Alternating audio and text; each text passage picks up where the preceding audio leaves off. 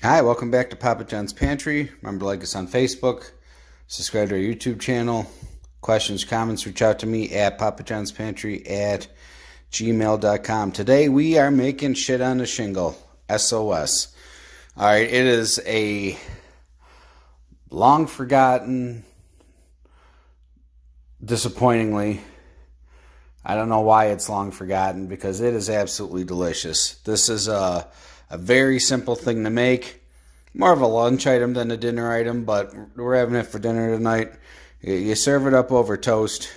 We're going to be using a cup of flour, 4 tablespoons of butter, 5 cups of milk, a whole can.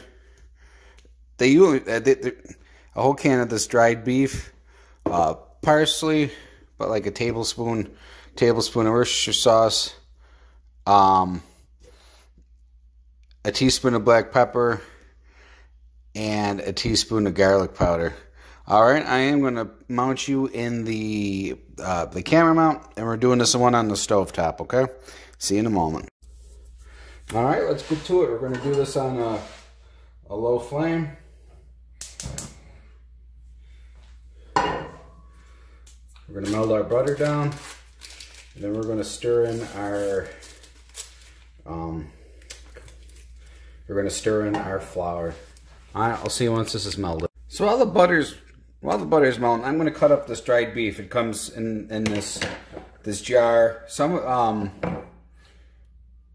them might also come in a package. So it's just little slices of meat. I'm just going to cut it up with some kitchen shears. If you don't, in the strips. If you don't have kitchen shears, just take your chef's knife on no cutting board. But all right, you're just going to take it all, and this is a 5-ounce can. I have never seen it in any kind of bigger container. All right, so you cut it up into strips, and butter's almost melted. I'll see you in a second. All right, so butter's just about done melting. All right, I'm going to put my cup of flour in. Give this a stir.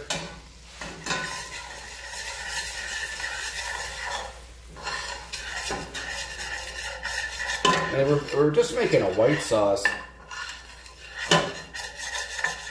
That's all we're making. Right now we've got our roux in the bottom of the pan.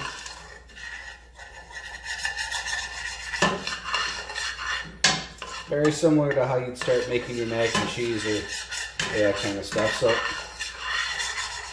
right, there's that. I'm going to switch over now to a wire whisk. Get a little bit of debris off my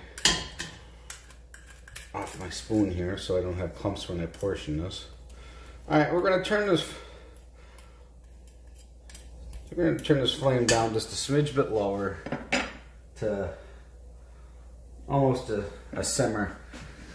All right, we're going to dump our 5 cups of milk in. And for this, you're using milk and not heavy cream because that would just be way too rich. And we're going to whisk in the milk to our roux, and we're going to let this come to a boil. All right, in the meantime, we can go ahead and add our seasonings. So, tablespoon of parsley,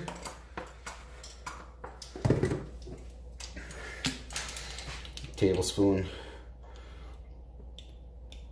of Worcestershire sauce,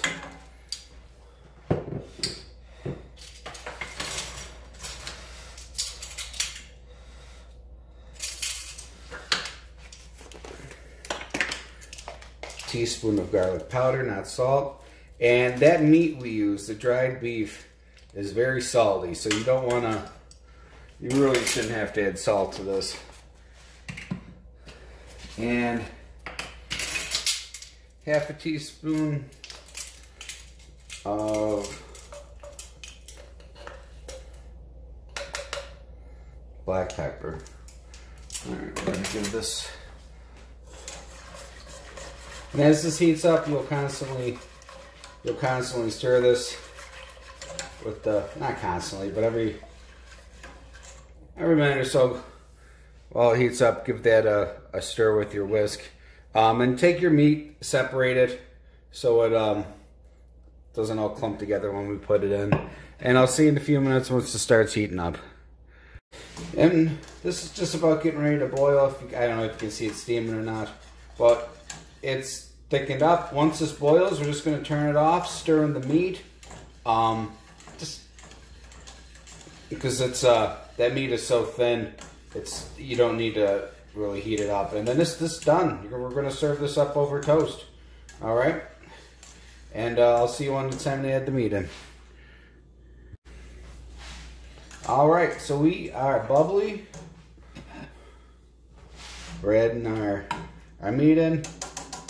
You can switch back to your spoon because you'll need to serve this. Give that a good stir. Like I said, that meat's so thin with this starting to boil, it's not gonna.